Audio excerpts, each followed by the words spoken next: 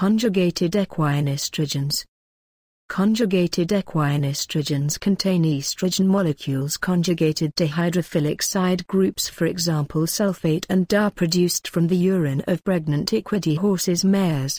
Premarin is the prime example of this, either alone or in Prempro, where it is combined with a synthetic progestin, medroxyprogesterone acetate.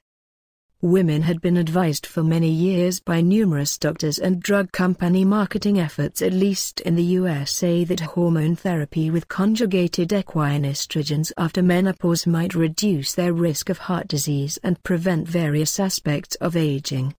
However, a large, randomized, controlled trial, the Women's Health Initiative, found that women undergoing HIT or HRT with conjugated equine estrogens Premarin, in combination with a synthetic progestin medroxyprogesterone acetate Premarin plus Provera, known as Prempro, had an increased risk of breast cancer and heart disease. 40. An increase in breast cancer risk was not seen in the Women's Health Initiative study of conjugate estrogen alone Premarin versus placebo. However, this study was stopped prematurely as an increased risk of stroke was observed in women treated with Premarin. Although this increase in risk was small overall, it passed the thresholds that had been established by the researchers in advance as sufficient to ethically require stopping the study. When these results were first reported in 2002, the popular media sensationalized the story and exaggerated the risk, while the manufacturer continued to attempt to minimize the degree of risk. However, most news stories failed to mention that the average age of the women in Y was 62 years old, significantly older than the time when most women start HRT, and in fact many years into postmenopause. In order to enroll in the study, patients had to be asymptomatic of hot flashes, so they would not know whether they received the placebo. For these reasons, Y was not representative of generally accepted clinical practice.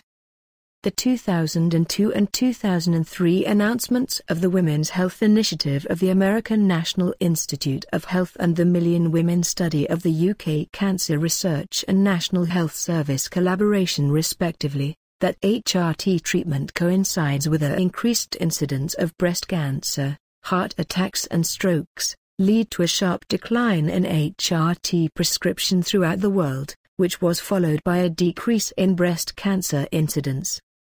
On hearing the news about the Y study, many women discontinued equine estrogens altogether, with or without their doctor's knowledge.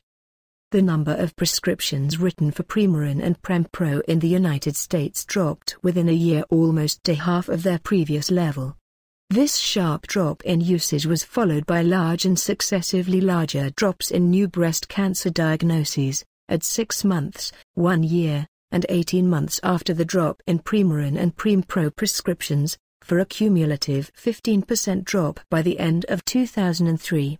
However, the apparent meaning of this correlation is called into question by the fact that prescriptions of Prempro and Premarin fell dramatically in Canada as well, but no similarly dramatic drop in Canada's breast cancer rates was observed during the same time period. Studies designed to track the further progression of this trend after 2003 are underway, as well as studies designed to quantify how much of the drop was related to the reduced use of HIT/HRT,